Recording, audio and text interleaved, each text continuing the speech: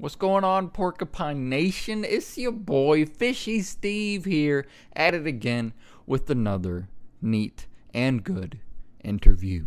We are going to be speaking to a brand new artist who is breaking new grounds online. This guy's pretty exciting. He's releasing some pretty amazing stuff, I must say. So please help me in giving a warm welcome to our guest, Mr. New Blast Kid. Oh, good afternoon, sir. How are you today? Hey, I've been better. Was admittedly a little strange being asked on the show again, especially after you attempted to kill me. Again? What? Kill you? Have we met before? Yeah, remember you had me on the show, called my music trash, called me a cuck, and proceeded to knock me out and hide my body in your closet. No, not ringing any bells. You must have me mistaken for somebody else, sir. It happens all the time.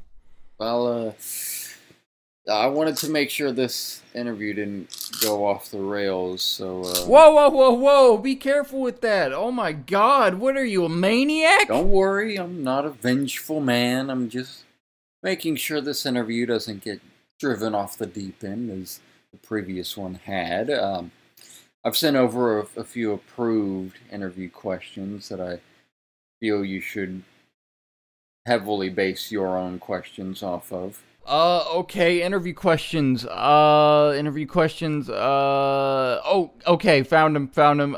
So you just want me to ask you these questions and you won't shoot me? Mm-hmm. And you promise you won't shoot me? Mm-hmm. Okay. Alright, let's get through this. I don't want to take up too much of your time. So, New Blast Kid, I've heard you have a new song coming out in the near future. On a scale of 1 to 10, how would you rate the upcoming song's expected popularity? I would give it a strong 9 to a light 10, honestly. I think it's a nearly perfect song. There's a lot for people to enjoy in it, and I don't see it being anything other than a chart topper, honestly. That's fantastic news. And the music video, how do you think the world will react to the music video? I'd say...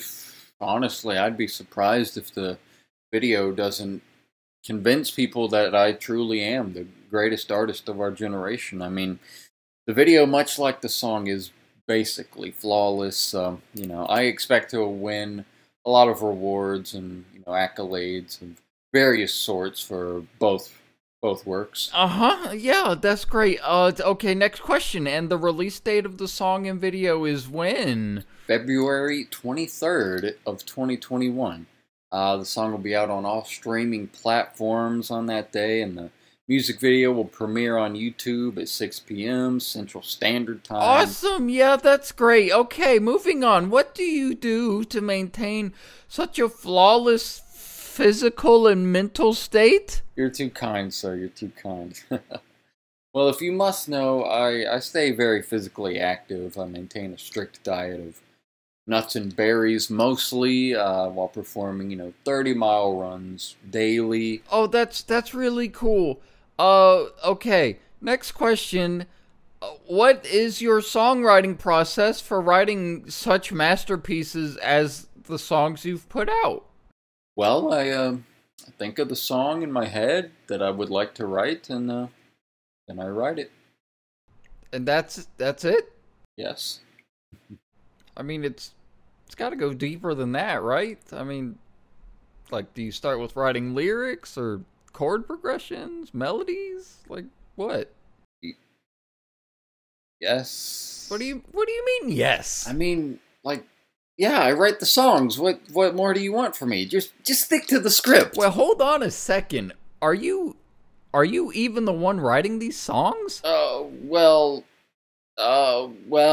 mean... Well, are you? Okay, maybe I'm not the primary songwriter on every track. Alright, well then what? Do you hire a ghostwriter or some kind of backup band?